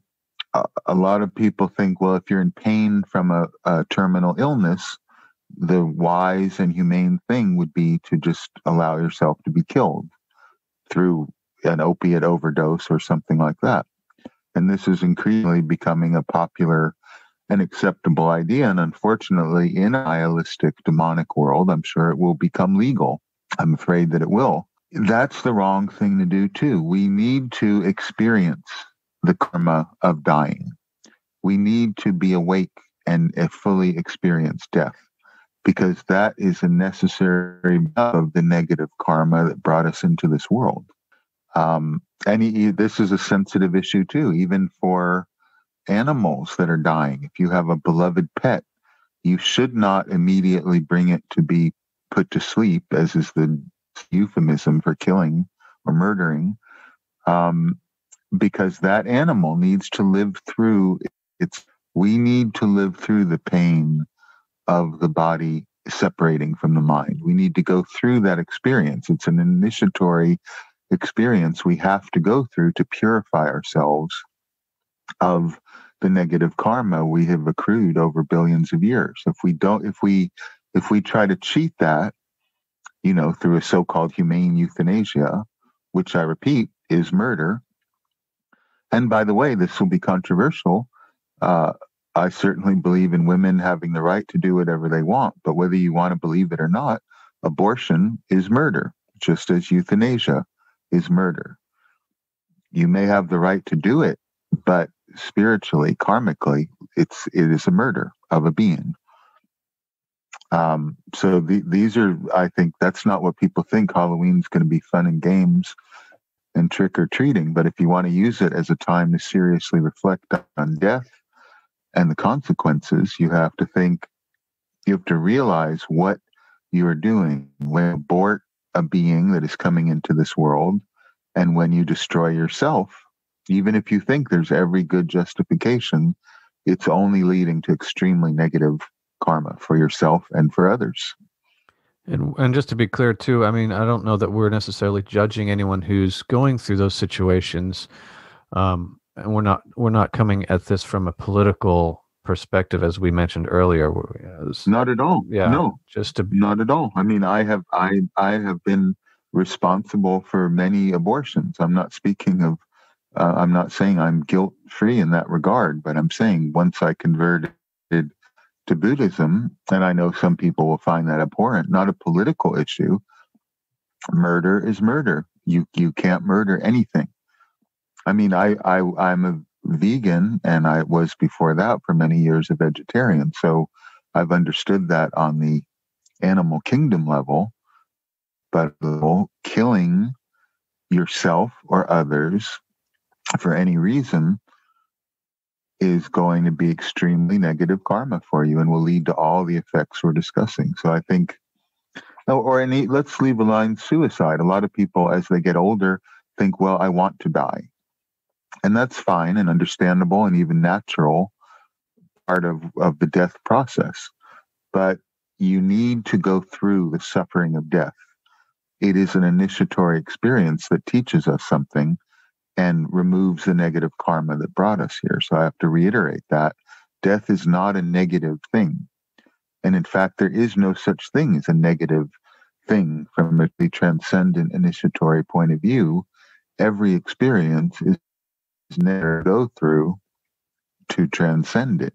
We need to see all of it. And we need to accept it in a non-dual way. So yeah, I think those are some of the most important things about death that can be said, on a practical level. And we've brought up spirits. And of course, in Halloween, you have this sort of whitewashing of spirits and turning them into either cute or entertaining images. But being a ghost is a very real phenomenon too, not a superstition. It's very possible for you to die without knowing you were killed in an accident or in some other swift, an act of violence. And that's probably something we should address too, is the world of ghosts and spirits is very real. Well, I mean, actually, on a practical level, just this morning, a close friend of mine had a visitation of ours who died a few years ago. There's nothing romantic or fun about ghosts. Ghosts are, as you said, and I think this needs to be stressed too, a lot of people make the mistake of sort of spiritism or spiritualism of reaching out to the dead for information and wisdom. And I think it's important to say they don't have any more or less wisdom than human beings. They are unfortunate, they're wanderers between the worlds. They don't have something positive to tell us. They're lost. The reason that they haven't moved on to becoming another being or having another life is because they're stuck here. So that whole idea and tradition of reaching out through mediums to dead beings for wisdom is not a good idea. And many occultists might find that shocking. But it's important to understand you don't want to get information from someone who's stuck between the worlds, which is what a ghost is. And if no matter what tradition you're in, whether that's a pre-Christian or pagan tradition, whether that's a Christian or Abrahamic tradition, whether that's a Buddhist tradition, whether it's a diasporic tradition, whatever it may be, it is beneficial to the dead to perform spiritual actions on their behalf, because of the fact that they Absolutely. are suffering. Yes. And they don't have the spiritual opportunity in the same way that we do when we're in the flesh, unless they cultivated that opportunity while they were in the flesh. No, that's very well said. There's a weird idea that when you die, you suddenly become some spiritual master.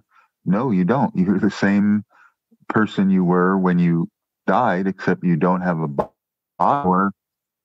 Therefore, without a body, you can't manifest anything. You can't make anything happen except have thoughts.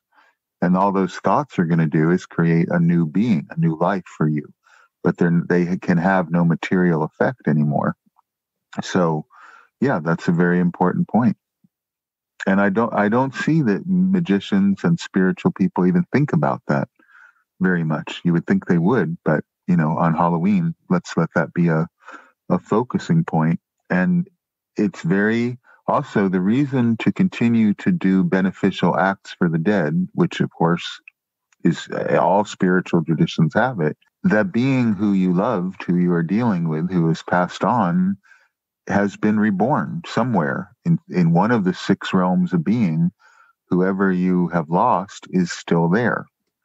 And you can still communicate to them, even though they are no longer exactly the person or animal or whatever they were. Their mind has moved on to another being. And though it's different, it's also the same. So you can communicate to the dead. They are alive now in other world. And the flip side of that, we have to understand, is this life that we're experiencing is the afterlife of whoever we used to be. The person we used to be thought their life was all important, but now we are living their afterlife.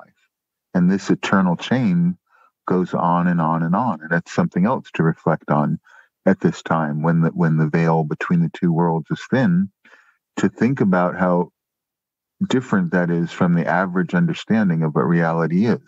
We are living the afterworld of many other people.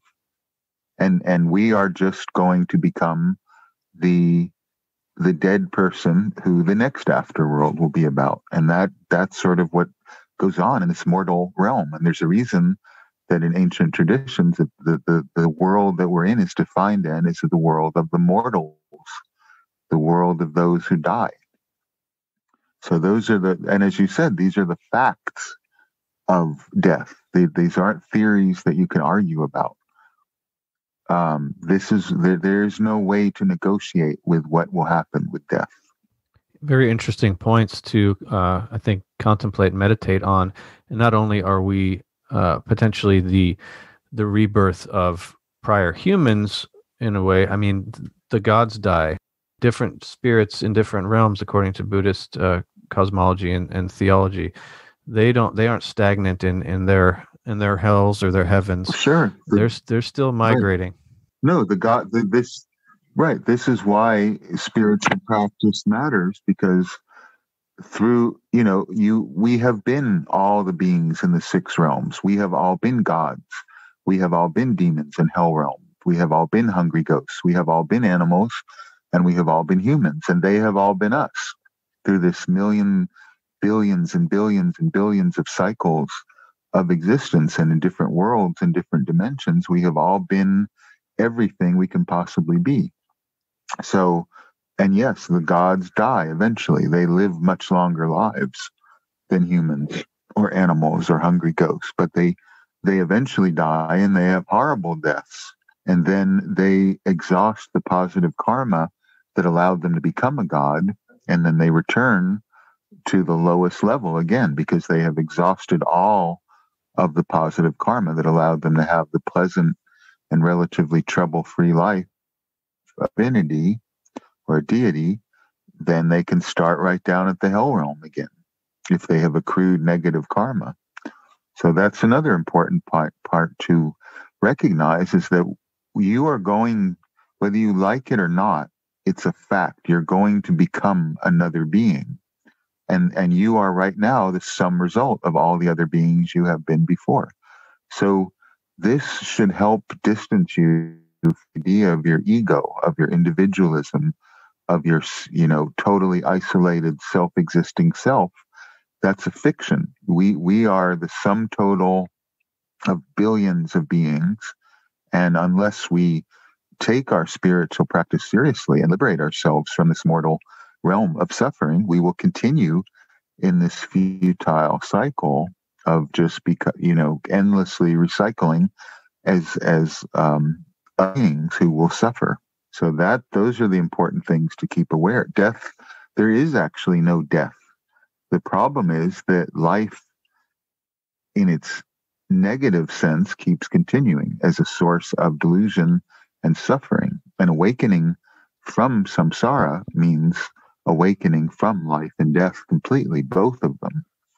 And that may be hard for the average person to understand if they've had no experience of it, but they should aspire to be able to realize that there is consciousness beyond this endless and absurd cycle of death, birth, and death.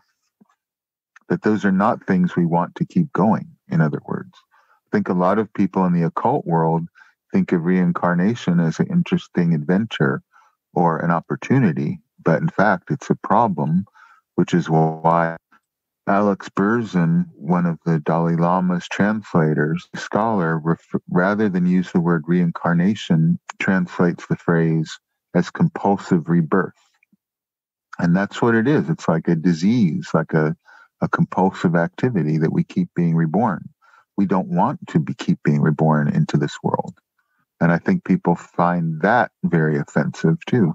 Kind of like what I said about suicide not being an escape. They get very touchy about that. Now that leads me into, I think that fearlessness is important. And I think that a lot of people are afraid right now. They're afraid because of the massive changes in the West here in America. They're afraid of all of the political, changes and in the instability and the violence. People are very afraid due to the virus. And my question to you is, do you think that a non-dual perspective can aid people in having a more fearless response, a more practicing fearlessness in the face of this impermanence? Absolutely. Being a warrior is very important. You must be fearless. And if you understood that, first of all, if you really understand what's the worst thing that can happen to you, if you think it's death, that isn't going to happen. Your mind's going to continue when you die. If the virus kills you, if you die as a result of political upheaval and revolution, if you die as a result of wildfires or natural catastrophes, which are going to continue to be horrific due to the selfishness and stupidity of humanity destroying the earth, there's nothing to fear in death. So if you don't have to fear death, you don't really have to fear anything. That's one reason to be fearless. But if you understand that, you do have to take karma seriously, because your actions now are creating your next life.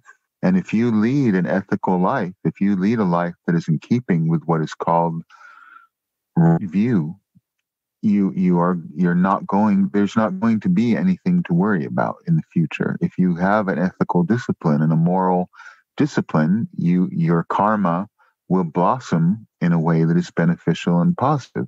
Secondly, understanding the nature of reality. This thing that you're frightened of is an illusion. All of it, no matter how intense it may be. If World War III breaks out tomorrow and there's atomic warfare, it's still a dreamlike illusion. This is not the ultimate reality. So the more you're aware of emptiness, the more you're aware of the illusory nature of this sensory field that we think is the real world, the less you have fear. And I can say that, I'm not just speaking theoretically. My spiritual practice, and I'm sure yours, it does create a state of fearlessness. I'm not afraid of dying. I'm not afraid of anything that could happen. I'm not afraid of any of the manifestations that are of reality, because if you see them as illusory, if you see them as temporary and impermanent thought processes, states of mind, they're not real things that are happening, then you become much more relaxed about them. There is nothing to fear. That's the fact. If you really delve deeper into spiritual practice, you will see for yourself. What is to fear is not to understand the nature of reality and to keep caught up in an illusion of samsara. If you can transcend that, it is possible within your own lifetime to transcend fear altogether. You have to develop a warrior discipline to deal with it. No matter what religion you're in, I think all religions would agree with that, including even supposedly peaceful Christianity.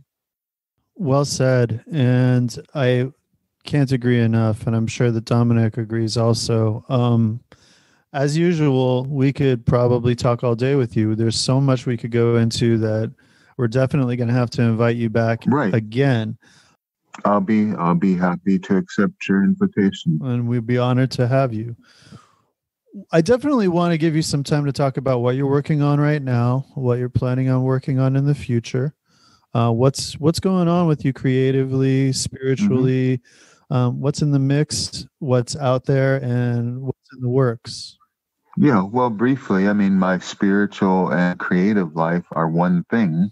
So the creative work that I do, the artistic work that I do, is the material manifestation of the spiritual. So recently, during this whole Corona crisis, I have not been idle at all, and I've deliberately devoted myself to working harder than ever because I've had more time, actually, more focused times. So in this time, on July 4th, I released the EP I'm Afraid of America, which includes a cover version of David Bowie's I'm Afraid of Americans, a song called They, which is about the conspiracy theory madness of our time, and another song, the third song on it, called The Nice People, which is a critique of the politically correct madness of our time. And all three of those videos are on my YouTube channel and can be found easily. And the actual EP is on Bandcamp and Spotify and the usual streaming services. Then on the autumn equinox, we released our album Berlin Noir, which is the second of my solo albums after The Illusionist, which was released August 10th last year. So September 22nd, the autumn equinox, Berlin Noir was released, and that is available in all digital form on Bandcamp and Spotify and all the usual places. Yeah, and then the final and revised and ultimate version of the Manson File, which is the third version of it after the 1988, the 2011, and this final 2020 Apocalypse edition of the Manson File is now available for pre-order, and you can get that at themansonfile.ecwid.com, and you can pre-order that now. And that will be available in November. Shortly, it will be published on Manson's birthday, and then it will be actually being shipped out in later November.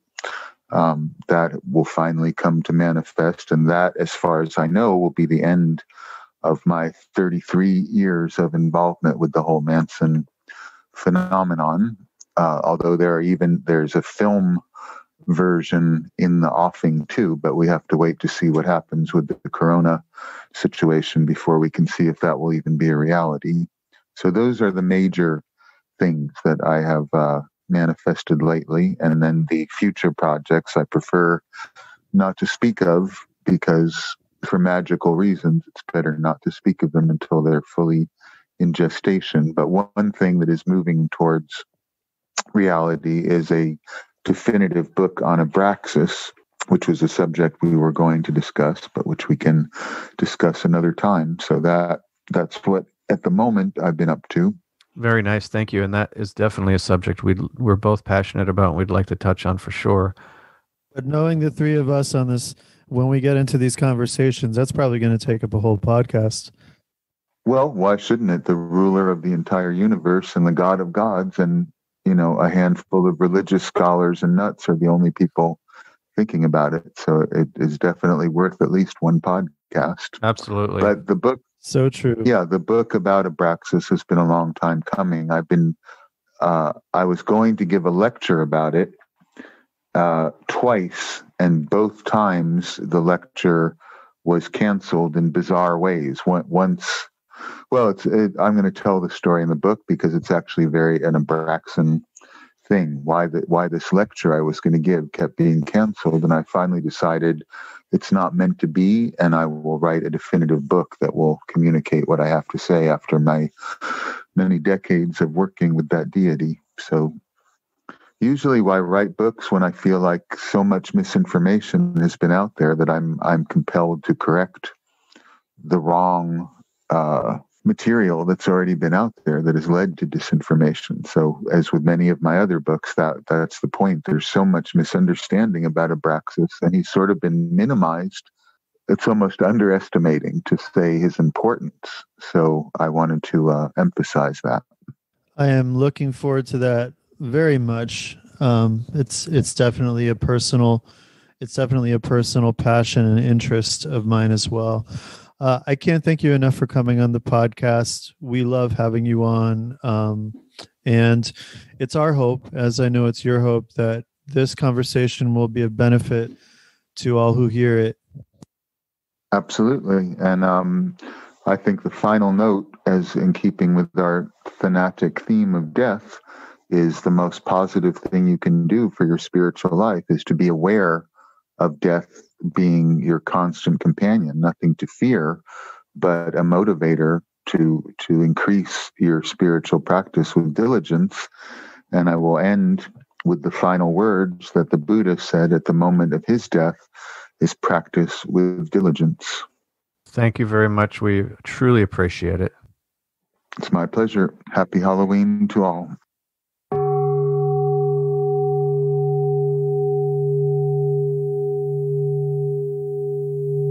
All right, that was Nikolas Schreck, returning for a second chapter on the topic of sonic magic. We were delighted to have Nikolas back on the show. His insights, as usual, were deeply pertinent, and I'm grateful that we took a turn into maybe more serious waters. I think during the season of transformation, of death, it's a good thing to reflect on the deeper implications of our actions, including the potential for self-harm that seems to be increasing due to the prevalence of this epidemic. So we're glad to have had him on here to offer some insight into the metaphysical consequences of death and karma. These might seem like heavy issues, but they're things we all have to face on a daily basis. If we can manage to do so consciously, I think we're going to be a lot better off than if we turn around and attempt to ignore that which is so present right now. Yeah, I thought it was a great conversation, as was expected. Our last conversation with him was really excellent as well. So I would definitely direct any listeners who haven't heard that conversation to go back and listen to that episode. But, it was a serious conversation with a lot of heavy topics, and, he's the perfect guy to do that with us. He's kind of made a career out of being a bad guy. I know he may have come across as controversial on a few issues. He wasn't scared to touch some hot button topics, which we welcome that kind of conversation because, it's more interesting and it's real, and it's his truth that he's found through decades of serious introspection and practice. And, it's something I think worth considering. Well, and the fact is, there's a lot of people these days that are afraid to be honest about what they think or how they really feel if it doesn't fit the official party line. And for me, it's refreshing to have someone be honest and direct and frank and express their perspectives and ideas without fear of backlash or retribution. We're in an atmosphere right now that increasingly seems to be gaining a resemblance to the nightmares depicted in 1984 and Brave New World and the dystopian science fiction prophecies of Philip K. Dick. It's become unsettling to me and to many others. And so, as fervent believers in free speech and freedom of conscience, we strongly support the individual right to mental, emotional, ideological, intellectual, and spiritual autonomy. No one should be bullied into silence. And I think Nikolas's perspective and example could stand to be emulated by more people. Yeah, he's super down to earth and very approachable. And we did tend to have a kind of a heavy Buddhist lean, or our conversation kind of leaned heavily into the Buddhist kind of territory.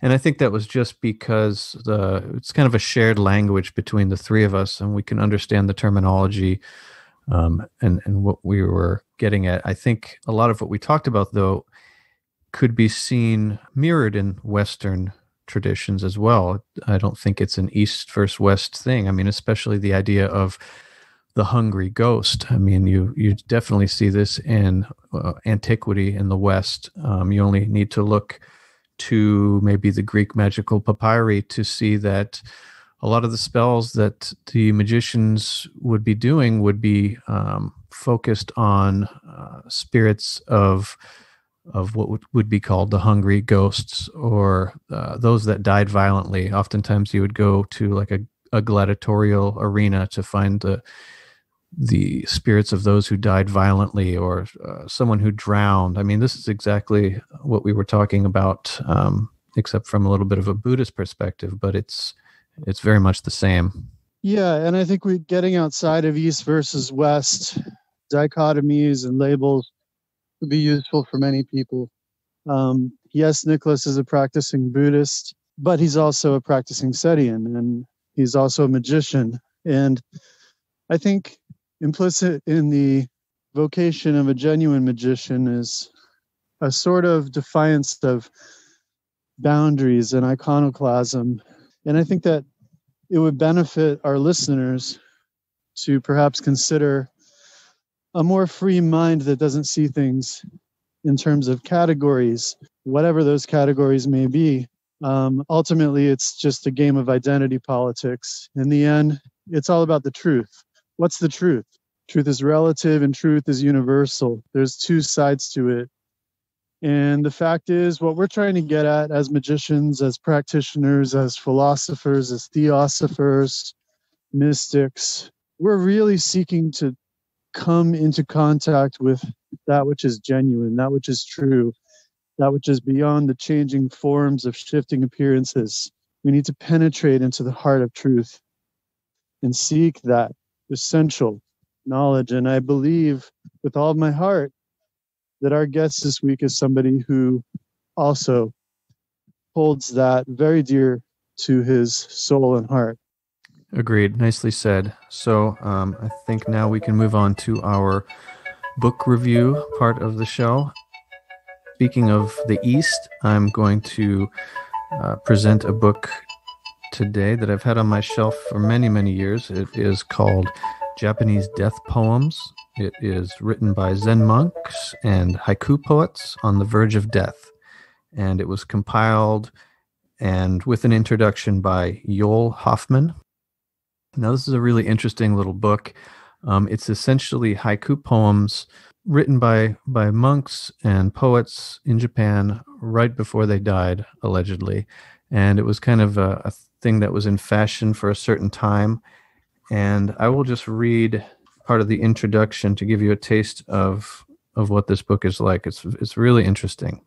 Part 1 of this book explores the tradition of writing a death poem against a detailed background of attitudes towards death throughout the cultural history of Japan. Part 2 contains death poems by Zen Buddhist monks, and Part 3 is an anthology of haiku, never before assembled, even in Japan, written by some 300 or so Japanese poets on the verge of death. The death poems of most of the better-known haiku poets and many of the lesser-known poets as well are included. So this kind of touches on, obviously, very, very relevant to our subject matter in this episode of death. There are hundreds of these poems. They're very short and concise and moving. Some of them are humorous.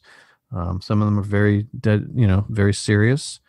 And when possible, after the poem, there is a description, if available, for the author, if the author was known, as well as if there is a backstory to the poem that is known. So it's very interesting. I would highly recommend it. It's an easy read. It's good for contemplating these things that we've been talking about. You can just flip through, find a poem, and kind of ruminate on it for a while. It gives you a real sense of what that person was going through at that moment that is oh so critical, as we've been discussing. So again, that is Japanese death poems written by Zen monks and haiku poets on the verge of death, compiled by Joel Hoffman. All right, and that's a wrap. Keep it spooky this Halloween season. And remember, the entire month of November pretty much is really the death season. This is related to the astrological sign of Scorpio, which rules sex and death, which are inextricably connected. In Haiti, it's the Fete Gede, where there's a party pretty much for the month celebrating the dead and the ancestors. The Day of the Dead, Day of All Saints, these are first few days of November. It's a festival celebrated in both Christendom and among pre-Christian practitioners. I'm not going to give you guys a whole laundry list, but suffice to say that you have a month to contemplate your own death. Consider death as if it was standing before you every day. Consider the idea that you could pass away at any minute. Your life is not guaranteed. Something to consider. Think of your actions in light of the impermanence of your existence in the body that you dwell within. Think of the impact of your actions and your words and your thoughts and your practices, not only on your own life, but on those around you. Think about the footprint you're leaving, and think about the footprints left behind by those who came before you. Some things to consider. Something else to consider would be supporting us however you can. That may be as easy as liking us on Facebook, subscribing to our YouTube channel, giving us a rating and a review on iTunes. You know, all of the typical stuff podcasters ask their audience to do for them. I guess we're obligated to do that as well because we're making a podcast. So we do really appreciate it, actually, and it does help us get a little bit more exposure, which is nice. I'd like to give one last plug for Nikolas. Please check out his new album, I'm Afraid of America. As you should be. America's a scary place, and we do scary things. It's a great album. Find it on Spotify and Bandcamp, as well as other places. Check out the book that he was mentioning, The Manson File. And we'd also like to plug his manager. We've spoken to her a few times over the years, and she's pretty cool. And she runs an Etsy shop with some handmade items, Gothic-inspired soaps and perfumes, which is pretty interesting. The name is SeifenhexeBerlin, or SeifenhexeBerlin, I'm not sure which one. Seifenhexe Berlin. And so on that note, I think we are done. So we appreciate you listening and look forward to next episode. So stay tuned.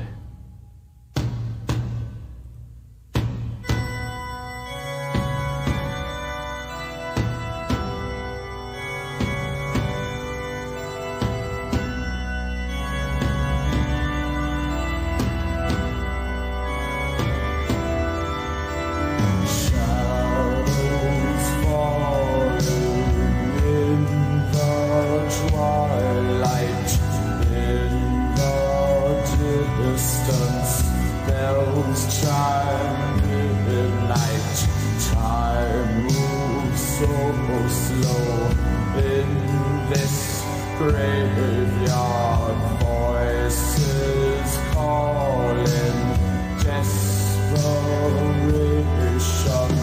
in this abyss.